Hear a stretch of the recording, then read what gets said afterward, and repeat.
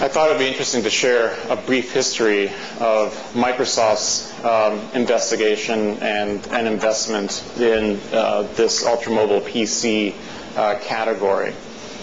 We started looking at very small form factor PCs in about 2002, really got things going. In 2003, we had a concept called Go PC. That was a very small form factor. Actually, it was investigating what a PC experience would feel like with a 4 to 5 inch display. A few years later, we created a concept called Haiku. And this is the concept that Bill Gates held up at last year's WinHec.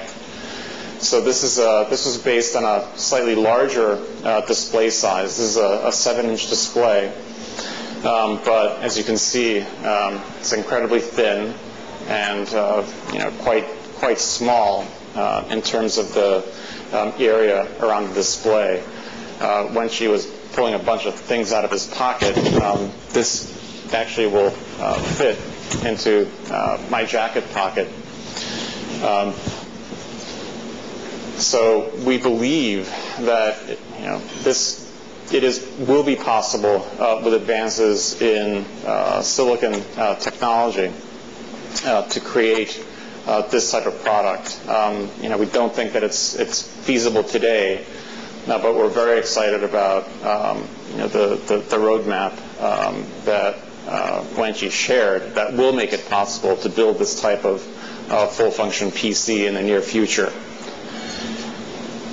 The Origami project took a lot of the learning from the Go PC and Haiku projects and concepts and created what resulted in the first generation of ultramobile PC products that we're starting to see on the market today. One interesting thing about the first generation of ultramobile PC and the Haiku concept is that, in fact, they have exactly the same display size.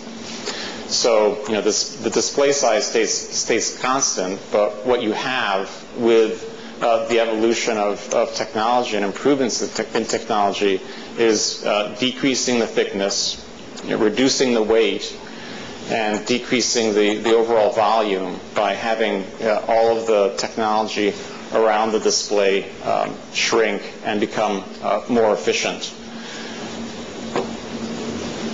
To that point, so the motherboard in this first generation ultramobile PC is essentially the full size of the product.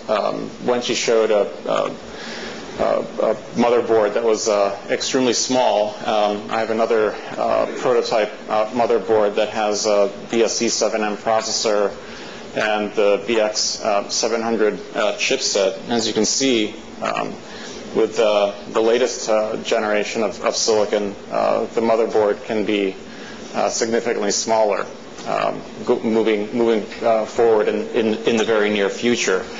So without too much of a stretch of imagination, you can see that with just a little bit of additional miniaturization, as the silicon technology improves, it will be possible to make this type of product that's still low cost and all-day battery use and highly connected.